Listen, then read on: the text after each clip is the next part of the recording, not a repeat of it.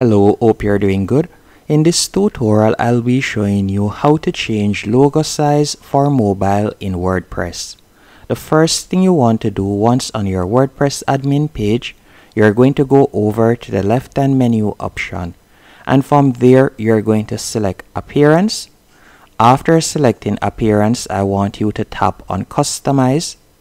Once you have selected Customize, you will be redirected to this page.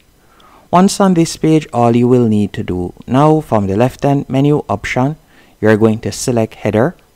After selecting Header, you're going to tap on Logo. And if I were to select a logo right now, let's say for example, I were to select this image as my logo, then I can tap on Skip Cropping. And you can see how the logo would look on a desktop right here. To edit it for mobile, you're going to go down to the bottom left-hand corner and you will see three icons. So you can see the desktop icon, you can see the tablet icon, and then you can see the mobile phone icon. You're going to tap on that and you can see that the display image has changed. Now that the size has changed, all you'll need to do to adjust it, you can see maximum width right here. You can pull along the slider to make it smaller and you can adjust it right there. You can adjust the width. You can also adjust the height, as you can see right there.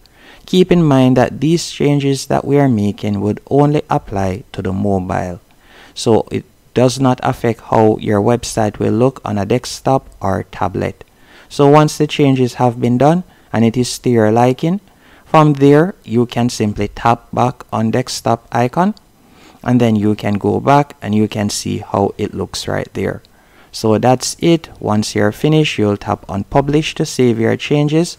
Hope you found this tutorial helpful and informative.